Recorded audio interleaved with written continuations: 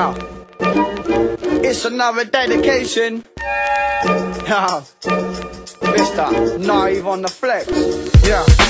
School just kicked out and I'm already pissed. I'm bunked off to make sure that I don't miss my lift. For those that don't know, it's the festival weekend. I gotta live there and back, but not a penny to spend. But I know I'll get in, even though I'm almost senseless. Pissed to the teeth when I'm climbing the fences. Stop paying for my entrance, I'll slide past this out. Get my gaff up, but this time I'll pass the fuck out. Skip a few days of mindless roaming and binging with randoms defining the art of drinking. But then on Friday I found my boys at the camp, and it's funny how I love a week of living like a tramp. The floor's damp and I can barely stand. Can't eat any food cause I'll just chew on my hand, whilst kids are unconscious in piles of spew. And my mate folks backing out from drinking this musty brew. There's enough to see, ecstasy to DMT and PCP for if you wanna be fucked mentally. Cocaine to LSD, every drug you find under the sun in Glastonbury, and it's done easily. Walk around on Saturday and you'll see thousands of travellers, hippies wandering, backpackers and drug dabblers. But not so long ago it was a place for experimenting, an out-of-body experience, 4 days hallucinating. But the sad fact is that